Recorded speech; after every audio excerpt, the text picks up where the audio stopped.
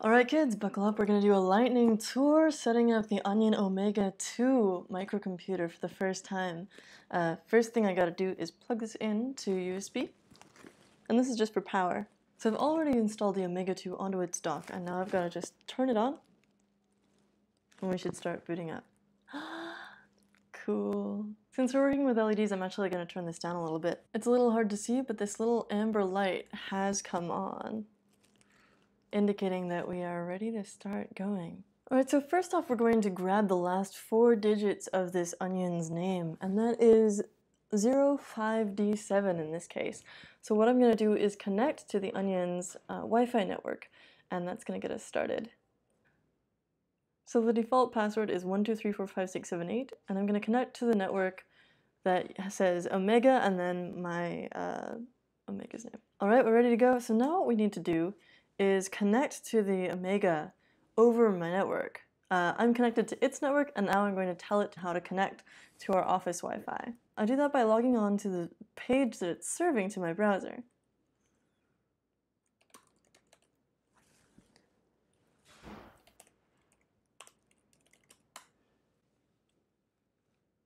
And here we have the setup wizard. Let's get started. The default password and username. Now I get to tell it what our office Wi-Fi is. As soon as it finds the list of networks, I can select it.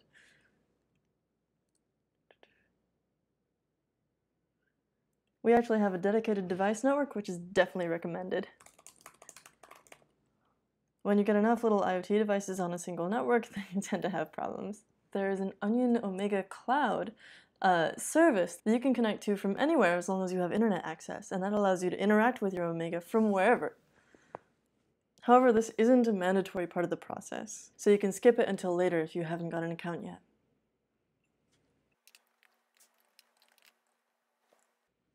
There we go. And the console is what's going to allow me to interact with it very easily over the internet. After it does this and updates itself and installs the console, it's going to reboot itself, so I can just chill for a little bit. Oh, there's a little inductor coil on there. That's pretty cool. Awesome! So now if I reload... Uh-oh. Okay, it's rebooting. Alright. We're in business. Woo, cool! What should we do? Well, first we're going to log on to the console, so let's do that.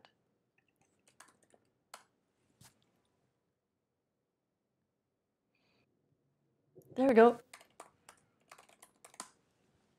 Okay, cool. So, how about this one? Oh, cool. So what I want to do first is plug in an LED and see what happens. Ground over here. And connect my little LED to pin number, let's say 18. Over here. Output, value 1. We're going to put 18 to value 1. There it goes! That's pretty fabulous. So we have successfully controlled a GPIO pin using the online console, which I can access when I'm on the same network by going to omega- and then the 4-digit code .local. I'd like to try it in a different way as well. I can simply SSH into it from my computer's own terminal app. So let's try that. And we're going to work with this fast GPIO module. And I'm still on the same network, so this alias URL should still work. Cool. Let's have a look at what our options are. Now I've got GPIO 18 working. It's already set as an output through the console.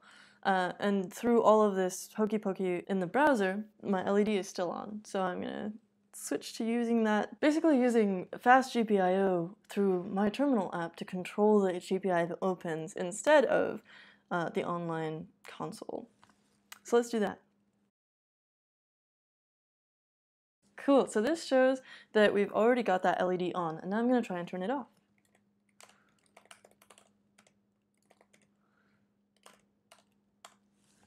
Perfect! Well, that was much easier than I expected. Alright, thanks for watching. We hope to bring you lots more cool projects with the Onion Omega2 Plus. Another app that you can set up, for example, is the built-in webcam controller, which is going to be really useful for you home monitoring people. Stay tuned.